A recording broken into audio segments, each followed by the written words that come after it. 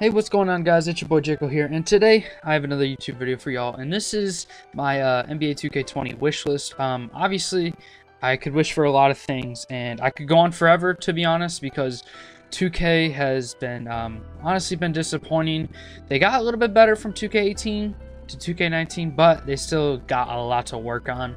And yeah, so let's get right into it. So first off on my list is MyCareer. You know, I mean, there's a lot of casual 2K players out there that play MyCareer. I used to enjoy playing MyCareer myself, but now there's too much story to it. You're not Rockstar, you're not you're not any sort of company built to make a story anymore. I mean, the last time we had a decent story was 2K16, then we got B-Fresh, and I think it's pretty much where that ended. Was 2K18 was when we couldn't skip cutscenes and we couldn't do all that. We finally got skippable cutscenes this year, but I mean, they were still I didn't even watch a single cutscene, and there's still way too many cutscenes walking into the locker room, out of the locker room, press conferences, all that. I mean, we don't really care about the story. I like being able to progress on my player, maybe media wise, but it doesn't even affect anything at the end of the day.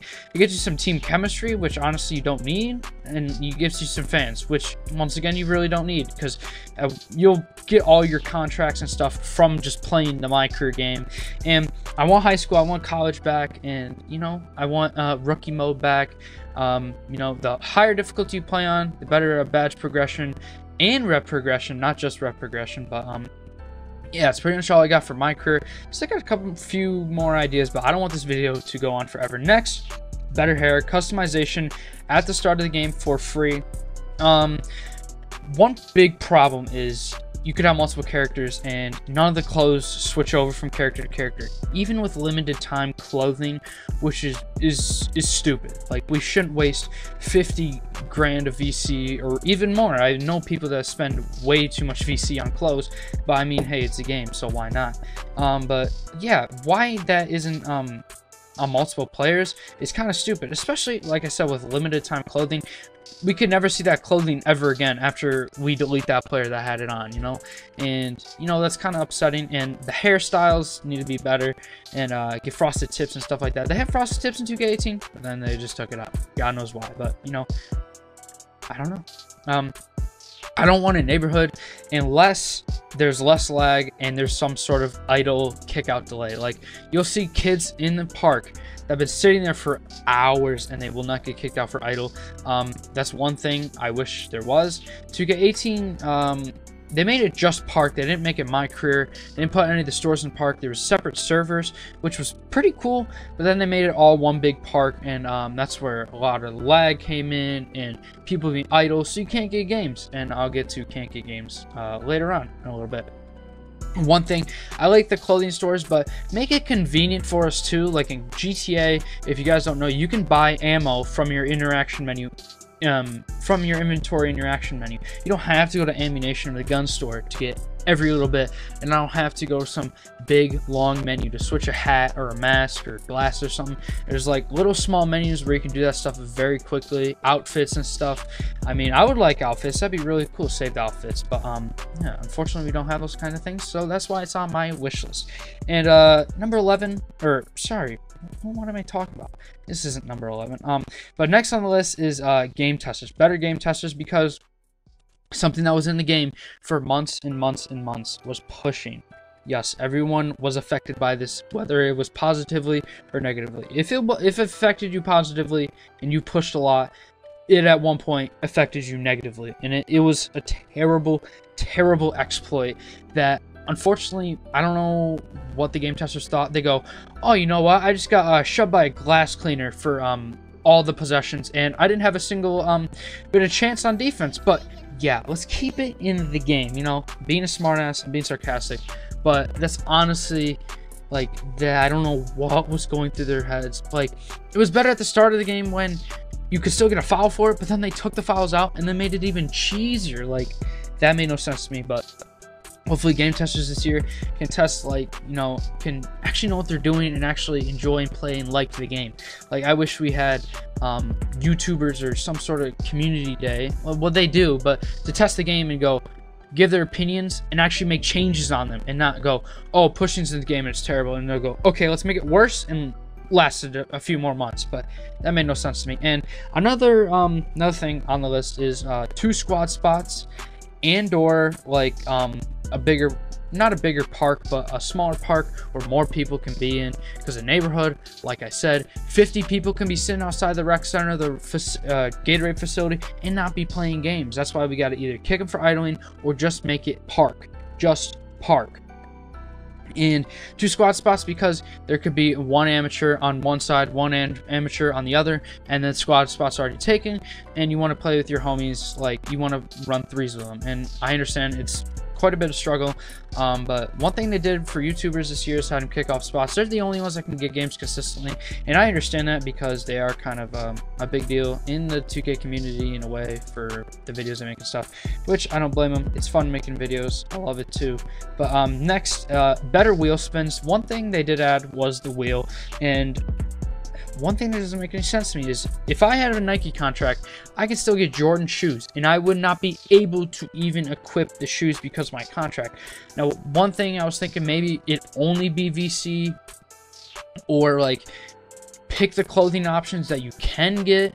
Like the bonus honestly could have been a lot better. It's some really small spot in the wheel, and it's only for VIPs. It's a cool thing, don't get me wrong, but I wish there was a better chance of you getting a bonus. And like, I wish there was more VC and more my points to obtain, instead of random MyCareer stuff, random clothes that I'm never gonna wear, random shoes that I can't wear because of my contract that I signed. And you know, like better my points, not make it 4 or 5,000, make it 10, 15, 20,000. The higher rep you get, the more my points and VC you should be able to obtain.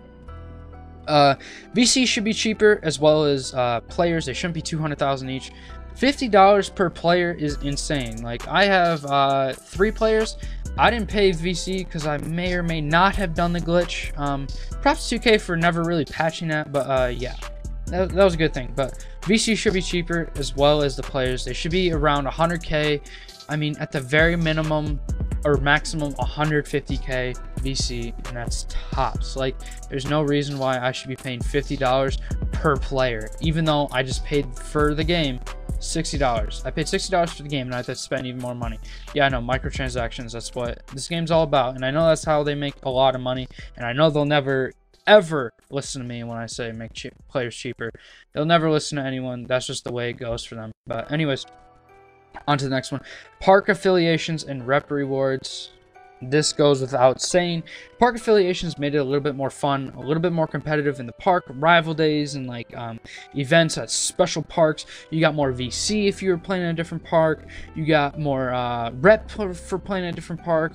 You got to rep a team, a logo, a family. It was really cool. And for rep rewards, for overall rep rewards and park rep rewards, because one thing, I was watching a stream earlier, is like someone on their 99 grind, and they're like, you know, I've been on my 99 grind for like months now, and I feel like I should have gotten some type of reward from playing 3,000-4,000 games of park, but he's got nothing, of course. But I think there should be like, at one point, you should be getting park and overall reps, because at one point you're taking so long at your overall rep you get nothing from park. But maybe even it out, so like every 2 weeks you rep up, and every 2 weeks you get an overall rep up, and great rewards, great amount of VC, because we need more VC. Because double VC at 96 overall, to be honest, is useless, because at 96 overall people already have hundreds of thousands of VC that they're not going to spend, and if they will spend it, it's going to be on one player. And you know, they already have way more than 200,000 VC to cover for that. And next, off-ball speed boosting. This is probably the biggest exploit next to pushing that needs to be patched. Not only stretch bigs, but sharpshooters and glass cleaners, they can do the off-ball cheese. Not just the XX and stuff, but the emo cheese, where you click, I believe, like down on the D-pad, and you're zooming, and not even a lockdown can keep up with you, and you make one good move, you're wide open, and you're green in a shot every single time. Yeah, I don't really know why that's in the game. They could fix it easily, or they could just make it like maybe you're farther back on the 3-point line, or I don't know. there's plenty of ways that they could figure out how to fix that, because stretch bigs, a 7-foot man going faster than my pure slasher with 80 some speed with boosts on, I mean, that makes no sense. I mean, most lockdowns can keep up with that, but not all the time, you know. It's it can be hard. I mean, I take quite a bit of pride for my defense, but that's one thing that a good defender like me cannot guard with my badges and all of that. And yeah, I understand stretch bigs make contested shots. That's fine by me. I know I'm gonna contest your shot, but if you're speed boosting all that, it's really difficult, and everyone could say so too. And especially since the guy inbounding the ball can't move, and you get stuck on the people standing there inbounding the ball, I can get really annoying, and that's one thing that was a huge problem. And finally, this is the most important thing that I got from this year. Before the jump shot patch, you could use a guard quite casually and still be pretty good. I know shot contest was a little bit broken. Yeah, like if you were under 6'3", you had no chance of contesting a stretch big, and that's one unfortunate thing. But guards cannot get open, like, at all. You have to set the biggest screen.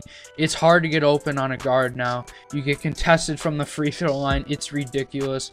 And one thing to fix that, in my opinion, is to either make this guard stamina quicker or longer with Gatorade boost. Maybe guards should be the only players to get Gatorade boost. That could be a little bit controversial, I understand, but little guys should be able to move faster and longer than the 7-foot stretch bigs that are contesting them from God knows where.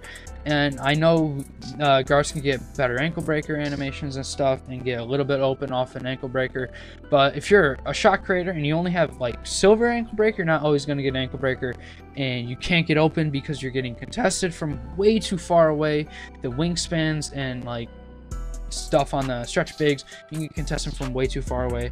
I played as a guard in the beginning of the year, and I had to delete him because it is so hard to get open on a guard. I know people can get open on a guard. I know it's possible, but it's so ridiculously hard to get open on a guard, and they made him useless. Like, you get blocked all the time now. You get contested so much easily with the jump shot patch that Mike Wayne put in the game, which was a good thing. It led to stretch bigs. If you were a bad stretch big taking bad shots, you weren't really making them anymore, which was a good thing. But it fucked the guards completely. If you are I want to say 6'7" or under, you get contested way too much, and you're not fast enough, and you don't have enough stamina to get open, and that's what really sucks. And if you can't get ankle breakers, then I mean, you put yourself and your team at such a disadvantage. Like, 6'8" shooting guards used to be the shit, but now they get contested way too much. So now it's all stretch bigs and rim protectors, because people can, you know, contest it from way too far away. And that brings me to another thing. Archetypes need to be able to do their archetypes at best. Like, I see lockdowns greeny from the corner more than, I mean, I can make a wide open dunk on my slasher sometimes. It can be kind of ridiculous, and one badge that gives the lockdowns a huge advantage is the bruiser badge. You bump into them and then you're out of stamina. Defense and stamina like go so out of hand. Like, you bump into someone, you're out of stamina.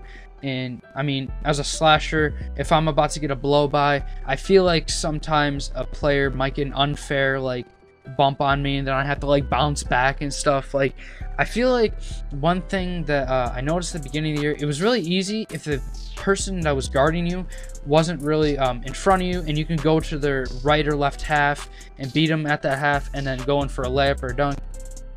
But now I feel like if you're not a guard build and not super fast or whatever, or you're not a lockdown, you can't really get around people that you should be getting around. Like, I feel like on my slasher I got bronze bruiser, but I can't really get the blow by animations I should be getting. Even though I'm beating my defender, even though I'm in front of him, you know, I get bumped, and then, you know, I just get bounced off the sideline that I have to pass out or try and do another dribble move, which lowers my stamina and lowers the chances of me even making the shot, plus even getting by to my defender. So I think stamina was a huge issue in this game. It goes for guards, it goes for everyone, because like post scores, I mean, like, you can get bumped by one post score or a lockdown, and you're out of stamina. Lockdowns have Hall of Fame Bruiser, and they can get blow bys a little bit better than slashers, and they can get open even though that's not technically their archetype. Like, slashers should be able to slash, slashers should be able to get ridiculous dunks, I understand that, but to an extent. But lockdowns are getting better blow by animations on still even great defense, but slashers, something like this, like, we're left astray and we can't get the better blow by animations because of our strength and our bruiser badge. I like how bruiser brought into this game. It made sense. If you were a post scorer and you were being guarded by a guard, you can back them down all the way out of bounds and then make the layup. It was possible, and I liked that. But at some point, maybe pull the chair, be a little bit more successful. A post scorer's got to get a little bit more tired or something.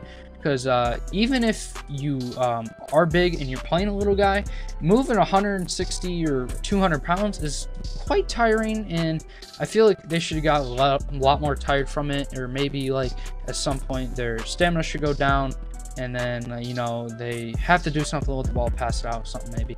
I don't know, but I think stamina was the biggest issue in this game. Yeah, you can buy stamina boost, but that really doesn't do much. It makes you last longer in the game, but I mean, if you're playing a park game, Gatorade boosts are little to useless because you're not going to get all the way down stamina-wise like you would in a rec game. In a rec game, you have to have stamina boost so you can last the whole game and score throughout all the quarters, no matter how much time there is left through overtime and stuff. But in a park game, they're pretty much useless unless you're a dribbling build and you want to get open a lot, which still doesn't even work out because stamina is it's just so useless this year, and it was really unfortunate. Guards had a huge disadvantage. If you were 6'4" and you had no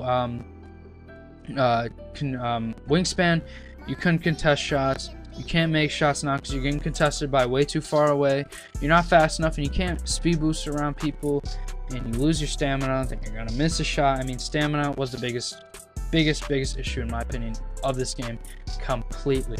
But I mean, stretch bigs can do all these dribble moves and not get tired because they're like certain animations, and then they shoot over you. I get it. Stretch bigs should be able to make contested shots, but they shouldn't be able to dribble and technically off-ball speed boost. But yeah, that's pretty much it for the video, guys. Hopefully you guys enjoyed. Be sure to drop a like and comment what you think you want in 2K20 wishlist. This might be my only video. I'm not sure yet. I might think of some more stuff, some little minor gameplay details, like maybe a juke move or a spin. I think they did confirm the juke move, but a spin move maybe off ball would be pretty cool if it wasn't too cheesy or something, or if you could catch a defender off guard. A spin move would be pretty cool. But yeah, hopefully you guys enjoyed. Be sure to drop a like and subscribe. Like I said, comment what you think. If you agree with something or you disagree with something, I'm all ears. So yeah, see you guys in the next video. Peace.